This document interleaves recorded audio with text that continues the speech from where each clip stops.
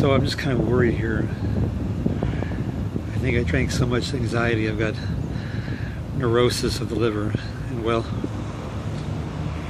I suffer from anxiety and neurosis. It's not neurotic, is it? I mean, to be anxiety ridden, is that neurotic? No, right? It's not. I shouldn't worry about that, right? Because I don't want to appear neurotic or full of neurosis. God no. So just checking, right? Okay. I don't want to worry about that too much. I don't want to dwell on it. If I dwell on it too much, then it could be I could be neurotic, and that's not good to be full of neurosis and be neurotic about having neurosis and being neurotic about it, because that's just not healthy, right? Okay, good.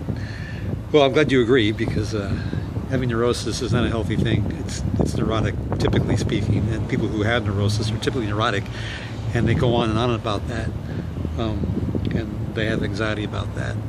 So just don't dwell on it. That's my point. If you worry too much about it and dwell on it, then you could be, in fact, neurotically neurotic. Now, if you're neurotically neurotic, and then wow, that means you got double neurosis. That's doubly neurotic. So, what if you're a highly sexually charged person?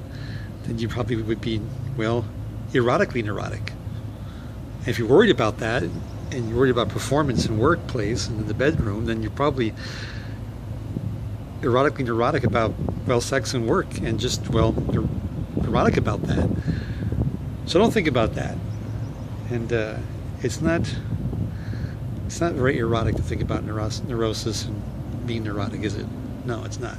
It's not romantic, and it's not erotic. So I guess I just won't worry about that too much, or think about it too much, because you could be obsessive compulsive about that. And if you're obsessing about that and compulsive about that particular disorder, about being neurotic, then you're probably full of neurosis, and that means you're probably compulsive about your obsessiveness about your disorder of neurosis, and being neurotic about that. So my point is that you don't want to be OCD about that. It's not a healthy thing. So you kind of want to just not focus on that, is my point. So that's not neurotic, is it? To focus on something like that? Or to unfocus? Oh, okay, so if I were to unfocus about that, then I probably would be done with being neurotic, correct? Okay, good. So I just won't focus or unfocus about it. Maybe I'll defocus. There you go. I'll decompress, and I'll defocus about being obsessive compulsive about being neurotic and having neurosis.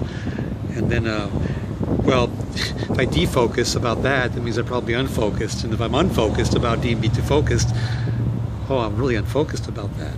So if I'm not focusing on something, I'm unfocused, that means I probably am obsessive and compulsive about being unfocused, about having neurosis and being neurotic. Wow. Okay. So let's not focus on that anymore, shall we?